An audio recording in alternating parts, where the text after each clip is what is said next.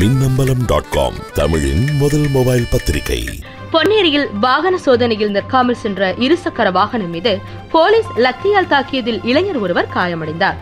திருவள்ளூர் மாவட்டம் பொன்னேரி அருகே தடப்பெரும்பாக்கம் கூட்டு சாலையில் டாஸ்மாக் கடையின் அருகே போலீசார் வாகன சோதனையில் ஈடுபட்டிருந்தனர். மது குடித்துவிட்டு வாகனம் ஓட்டுபவர்கள், ஹெல்மெட் அணியாமல் இருசக்கர வாகனத்தை ஓட்டுபவர்கள் என போலீசார் சோதனை மேற்கொண்டு வந்தனர். போலீசாரின் வாகன சோதனையை கண்டு இருசக்கர வாகனம் ஒன்று நிற்காமல் வேகமாக செல்ல முயன்றது. இதனையடுத்து அங்கு சோதனையில் ஈடுபட்டிருந்த காவலர் ஒருவர் தமது கையில் வைத்திருந்த லத்தியால் வேகமாக சென்ற இருசக்கர வாகனத்தின் பின்னால் ஓங்கி அடித்தார்.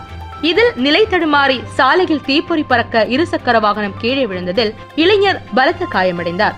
இதனையடுத்து அங்கு கூடியிருந்த மக்கள் இருசக்கர வாகனத்தில் வந்த இளைஞரை மீட்டு சிகிச்சைக்காக பொன்னேரி அரசு மருத்துவமனைக்கு அனுப்பி வைத்தனர். தொடர்ந்து காவல்துறையின் அட்டூழியத்தை கண்டித்து கிராம மக்கள் தடப்பெரும்பாக்கத்தில் சாலை மறியலில் ஈடுபட்டனர். போலீசார் தாக்கியதில் நிலை தடுமாறி கீழே விழுந்த இளைஞர் பின்னால் லாரி போன்ற வாகனம் ஏதேனும் வந்திருந்தாலோ அல்லது அவரது தலையில் காயம் ஏற்பட்டிருந்தாலோ உயிரிழப்பு ஏற்பட்டிருக்கும் எனவும், சோதனை என்ற பெயரில் அட்டூழியத்தில் ஈடுபடும் காவலர்கள் மீது நடவடிக்கை எடுக்க வேண்டும் எனவும் பொதுமக்கள் வலியுறுத்தினர்.